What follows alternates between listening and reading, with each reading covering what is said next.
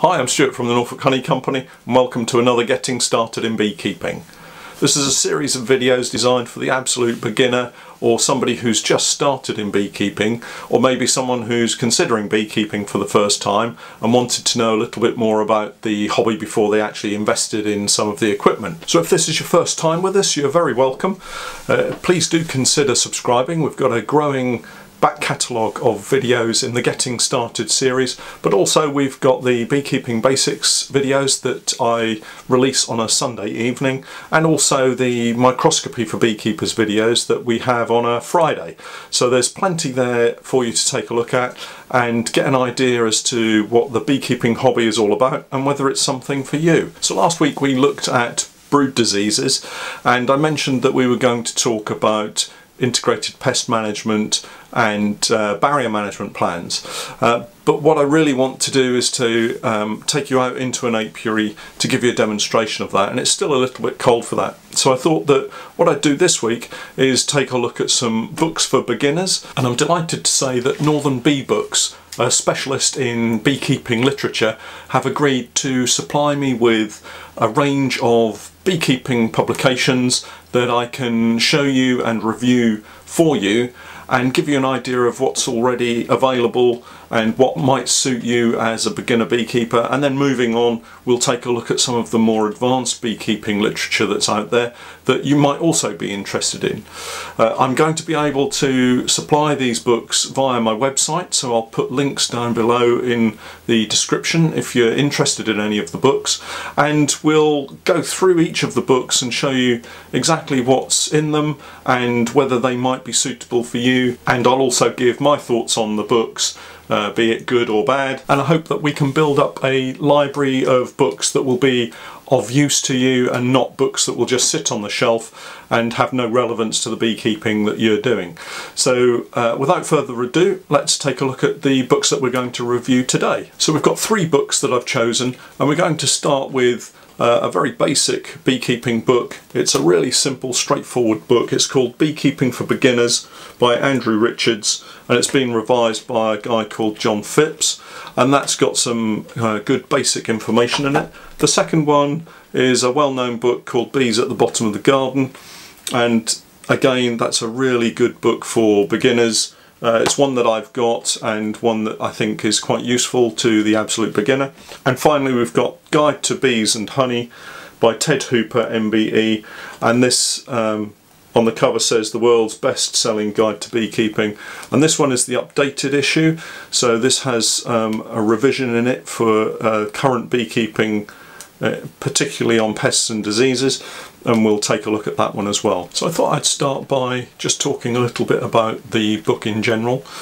It costs £12.99 and it's available widely, and as I mentioned earlier, I'm now able to stock the book, so you can obtain it via my website or directly from Northern Bee Books. So what I plan to do is to just give a general overview of the books. I'm not going to go through them chapter and verse, but what I'd like to do is to just give you my views on why I think this might be a good book for the beginner, and maybe some of the things that are missing from the book, if in fact there are any things, and really just give you a general guide as to whether this is a book that might suit you. So the book costs £12.99. It's written by Andrew Richards and has been recently updated by John Phipps.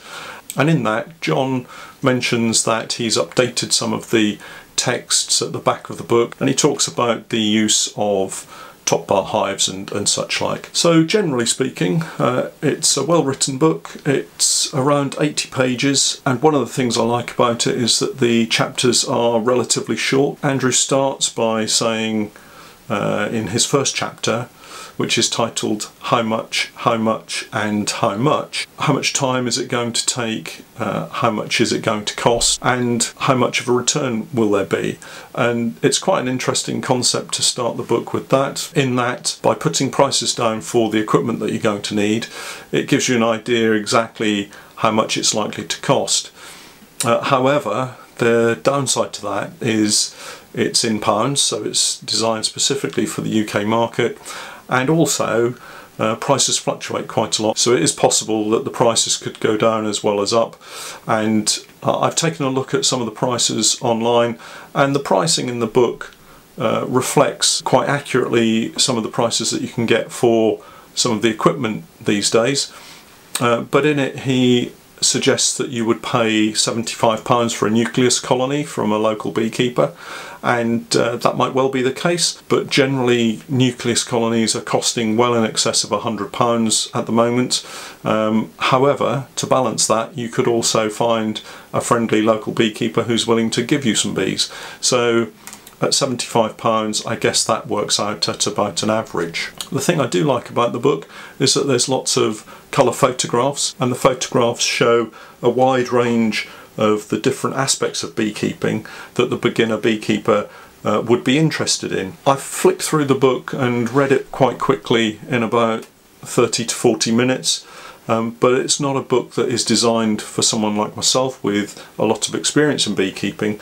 It is, as it says, a beekeeping for beginners book. Having said that, some of the photographs can be quite misleading. There's a photograph of a gent inspecting a beehive without any protective clothing on, and that might lead some beekeepers to think that you don't need any protective equipment. And I would say if you were to inspect one or two of my colonies, you would definitely need some protective equipment. I would say to the beginner, don't be fooled into thinking that you don't need the protective equipment on the basis of that photograph. There's also a photograph of a smoker on the side of a hive, and I think this is, again, it's an old galvanised smoker by the looks of things, but it doesn't have a cage around the actual smoker box itself, and the smoker box gets really hot, so you might be tempted to buy a cheap smoker without a cage around it for protection, and it will only take one time for you to touch the side of that smoker box and find out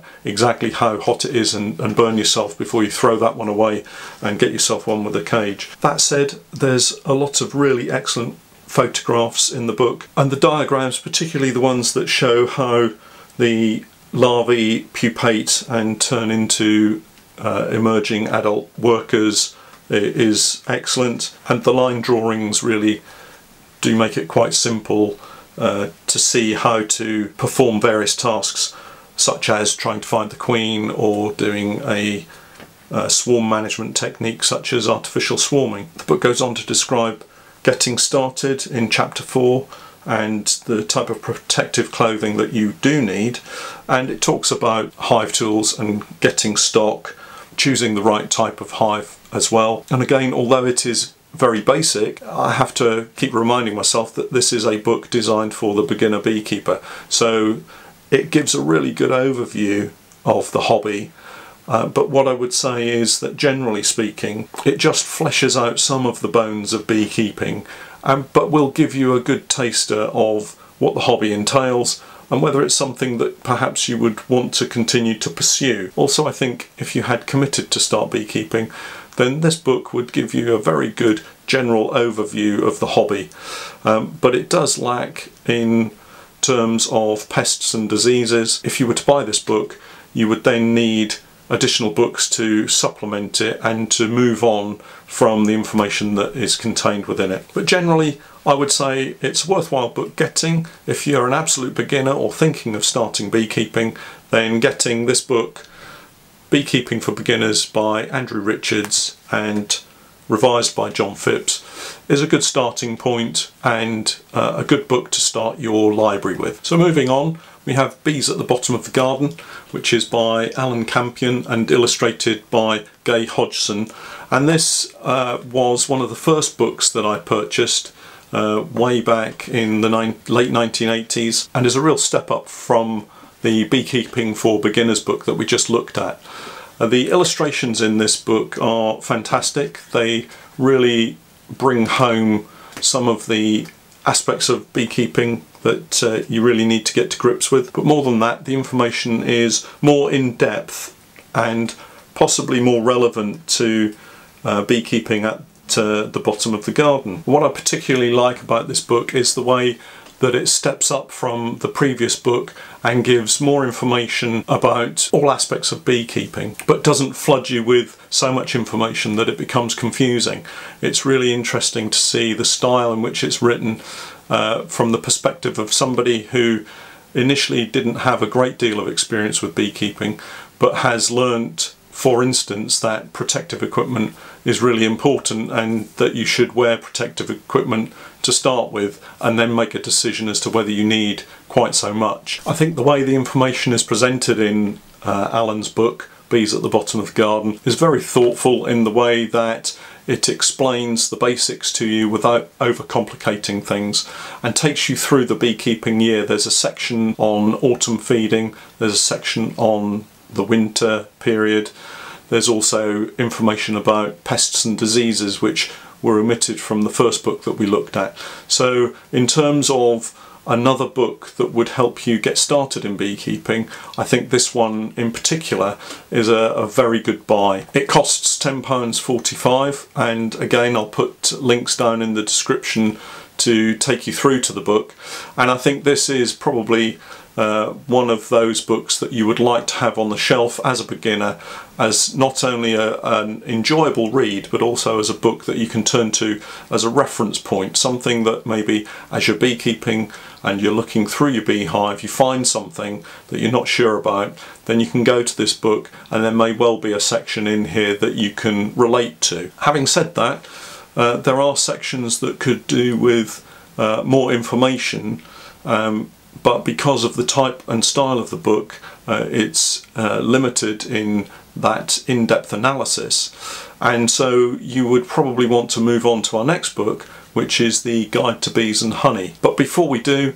I would say that Bees at the Bottom of the Garden, from my perspective, is a highly recommended book for you as a beginner beekeeper to read, because it will really give you a feel for the hobby and hopefully give you all of the necessary information that you need to get started in beekeeping. And finally today, on to the third in the books that we're reviewing, and that's Ted Hooper's Guide to Bees and Honey. And this, without doubt, is the book that I would turn to as I was learning my trade in beekeeping for information on how to deal with any aspect of beekeeping. And this particular volume has been updated by Margaret Thomas and has a new section on pests and diseases. And this is a book that I continue to use and to refer to occasionally when I need to check some information or just remind myself of a particular skill within beekeeping that I might need to just refresh myself with. If you're on a desert island and had to take one book with you for your beekeeping, then this would be the volume to take. I thoroughly recommend it. It's an in-depth guide to honeybees and beekeeping, and covers off pretty much all aspects of beekeeping that you could possibly need as a hobbyist beekeeper. It's priced currently at £12.99, and again I'll put a link down in the description below. If you were to visit a bookshop and picked up this book and just quickly flipped through it, you would see that it's filled with black and white photographs mostly, and some line drawings. There's one or two colour photographs in the updated version, but generally speaking, a lot of the photographs look quite dated, and you might be tempted to just put the book down because you thought that it was an old book. But the information contained in the text in this book far outweighs the negative impact of any of those photographs, and if you look past the photographs, then the information stored in this volume is easily worth the purchase price. I think for me, one of the best sections in the book is handling bees and controlling swarms. When I first started beekeeping, that section taught me basically how I should handle my bees and how to keep them quiet and how to manage any swarming impulse. It didn't always work, but the information in the book really does help explain the whole process quite easily and thoroughly, and will give you the knowledge that you need in order to help you control your bees and to prevent the swarming impulse. And that was one of the major factors for me, because I was keeping bees literally at the bottom of my terraced house garden and swarming was a bit of an issue, but this book really helped me with that, and it stayed with me throughout my beekeeping career. Although it's a book that you can sit down and read from cover to cover, once you've done that, it's a book really that you can go to on a weekly basis for advice and help, and use it as a reference point for any of the beekeeping that you're going to do. And if you only had the one book, as I say, this would be the book to go for, because it has pretty much everything in a book for beekeeping that you could possibly want. I guess for those of you that are top bar beekeepers, there's no section designed specifically for natural beekeeping or for using top bar hives specifically, or warray hives, that style of beehive. But the basics for beekeeping are contained within this volume, and if you are a top bar beekeeper, and the principles within this book can be used as much for somebody using a Langstroth beehive or a national beehive as much as a top bar beekeeper who's not using perhaps a more standard method of keeping the bees. So the current edition of A Guide to Bees and Honey by Ted Hooper is in its 5th edition, and it was updated in 2010 and could really do with an additional update as of now, really.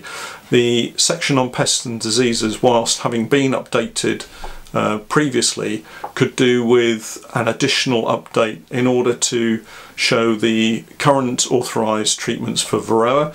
In the book it really only talks about the pyrethroid treatments and also Apigard, but we now have a range of other treatments that are available, and currently here in the UK we also have the looming threat of the Asian hornet, which has been found late last year in 2016, and there's no mention of the Asian hornet in the book. So really it would be great if we could find somebody that would produce another update for the book, but as it stands the book has as much information as the beginner beekeeper could possibly need in order to help them get started in beekeeping and have an in-depth reference guide that they can turn to should they not have a local mentor. So at £12.99 this is a book that I would thoroughly recommend to you. It's one that I used on a regular basis as I was developing my beekeeping skills, and I think for any novice beekeeper or beginner beekeeper, this is a book that will have lots of information that you can turn to and help with your beekeeping skills. So that's the first time I've done a book review.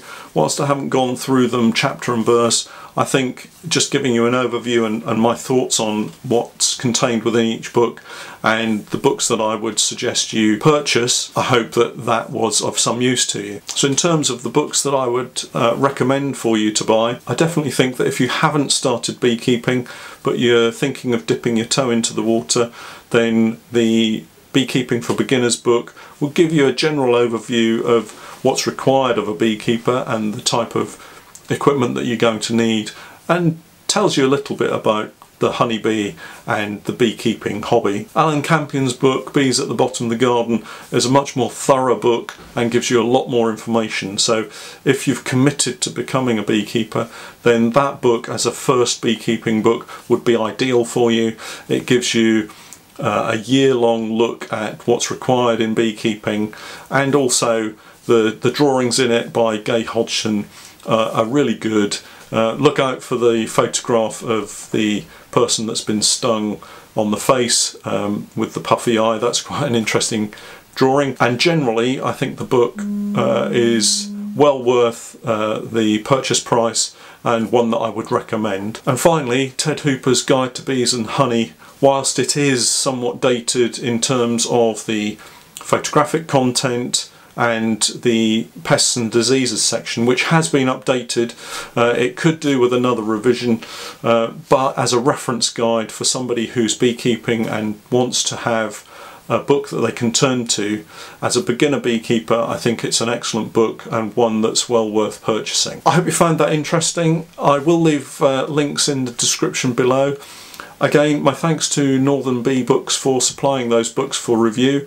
I hope to have some more books for you in the coming months that I can share with you, and we'll look at books that cover areas of specific interest such as queen rearing and maybe honey production, that kind of thing. If you haven't yet subscribed, please do consider subscribing.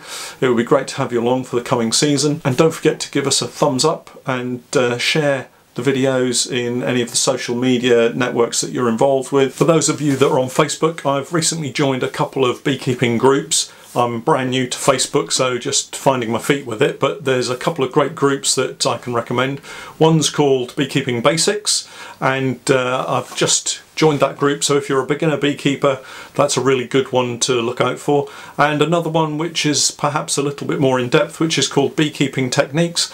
It's a closed group, so you have to ask to join, but it's a fantastic group, and there seems to be a lot of really friendly people in there willing to offer up advice. So check those out, and we'll catch up next week. Thanks for watching.